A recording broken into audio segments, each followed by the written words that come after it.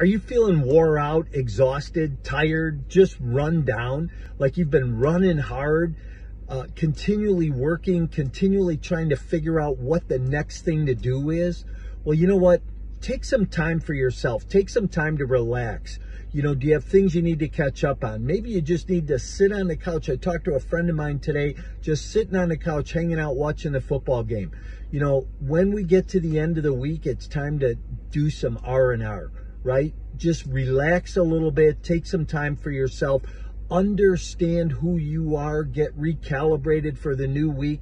I always like Sunday because Sunday's that day that I can run a few errands, get some things done, and then get ready for the new week, plan for the new week.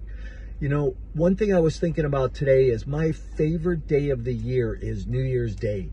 That's coming up, and it's after everything's all done. You're going to start a new year. You're going to start afresh, and it's time for you to really think about your planning. Think about what your purpose is for next year. What are you intentionally going to be trying to accomplish? What are you going to intentionally be trying to take advantage of to take over, right? To grow your business to the next level.